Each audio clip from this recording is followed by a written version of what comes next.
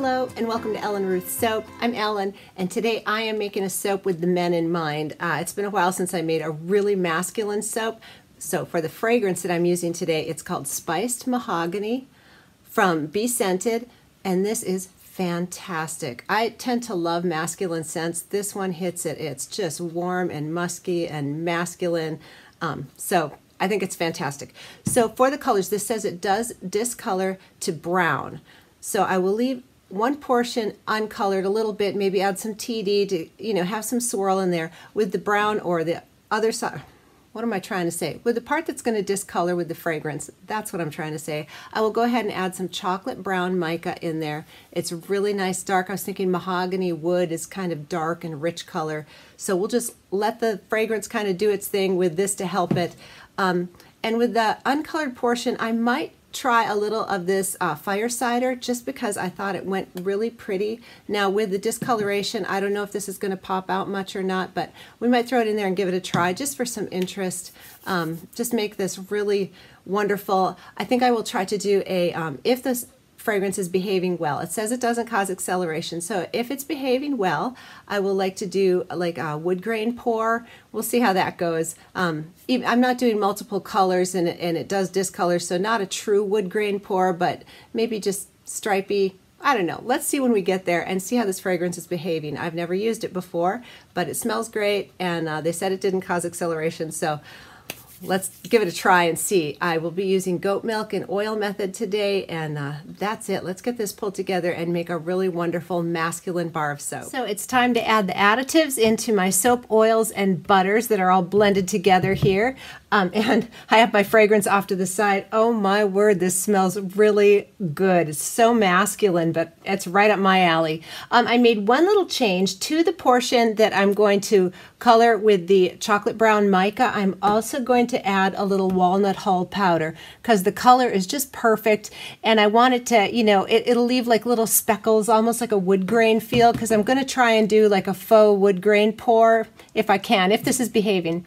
So that's another addition that I forgot to mention in the intro. Anyway, let me quit talking and start adding my additives. Here is my wonderful farm fresh goat milk that I have discounted this liquid volume from the lye solution. And also, I'll talk about the lye solution when I get there, but I did put some titanium dioxide in there just to keep everything lighter, because this wonderful fragrance does discolor. But that's just part of the fragrance. Sometimes it's just worth it to work with those fragrances that discolor because they smell so good. All right, let me get this blended in, wait for my lye to finish cooling, and we'll get to making this soap.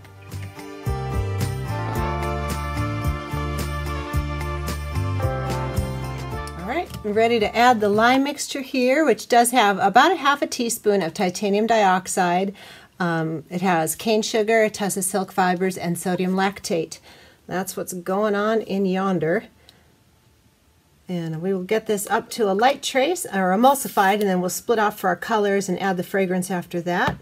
And hopefully I can get a decent little wood grain pour down or something similar to it. It's not going to be a super traditional one. You need several colors to get a really nice wood grain, and I'm only doing, 3 colors, but I think the idea will come across. I just want this to be really masculine and wonderful.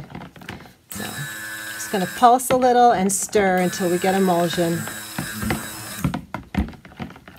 So after I get the colors all blended, I will pour into an empty pot.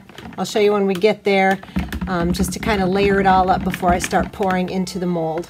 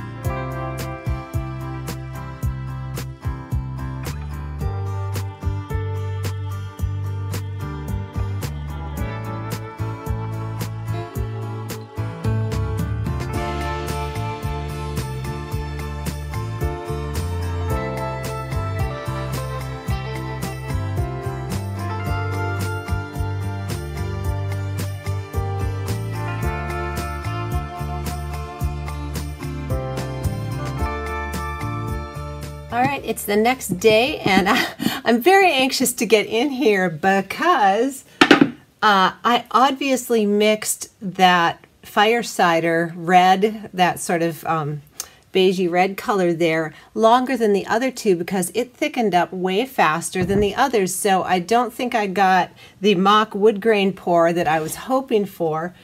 It got a little bloppy, but I think that's really rustic. I came in this morning and steamed. This is just, it smells great, so I'm hoping that it's kind of cool anyway. But yeah, that's, it had a potential to be really cool, but then that reddish color went fast, and I'm like, oh my word, I guess I just probably wasn't paying attention, and I probably stick blended it just a little longer than the others. And that's on me. But let's see how that swirl came out on the inside. Well, not really a swirl, kind of stripy. I'm hoping for stripes or something masculine, something wood looking. Ooh, the sides are looking cool. That keeps me hopeful. Loving the colors here. Look at this end. That's kind of what I was hoping for, but I have a feeling it's not going to be like that on the inside. But there's only one way to find out. Let's get in here.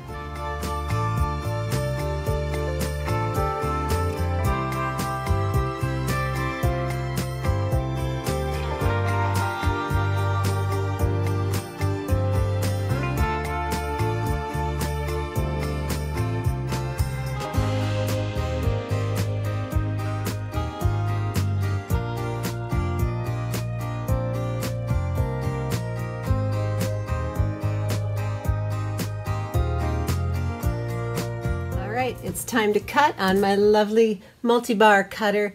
But first, can we just talk about the inside? That's cool. Now you can see the red there got kind of blobby. It's more of like an adobe orange almost, or a red brick, but I'm loving it. These smell fantastic. Can't wait to get to the bars here. Sometimes, you know, mistakes can be happy mistakes. So I guess my caution is to pay attention when I'm stick blending, to not over blend. I get kind of distracted and I'll blend some more than others, and it's a cautionary tale. All right. Oh, that's cool. All right. So it's a little bit like I was wanting the little stripes, but then that's more what I was thinking I was going to get. But these are still really cool. I think these are very masculine, which was definitely what I wanted to go for. Oh, that's cool. The colors really work for me, and the top's really rustic, so very random, but cool. The sides are nice too. I love soap sides. I pretty much love everything about soap, right? You all know that about me. There, isn't that cool? The sides. And then we'll open it up. Oh, here. I wonder if this is an odd swirl to do this in, but let's try. There. That's cool.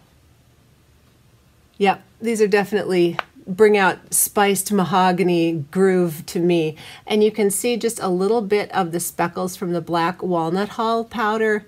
Barely can see it in the soap, but it's just a nice, I think it just adds a little texture, just another dimension to the bars, which I love. All right, let's flip this one and see if we got a pattern in here too. Ooh. Wow, that looks like a little, I don't know, devil head or something.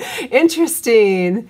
It's like, oh, who is that bad guy that Gandalf was standing on the bridge and he's like, none shall pass, and he kind of looks like that guy. I know, I should remember who that is, and I can't. You all know who I'm talking about, I bet.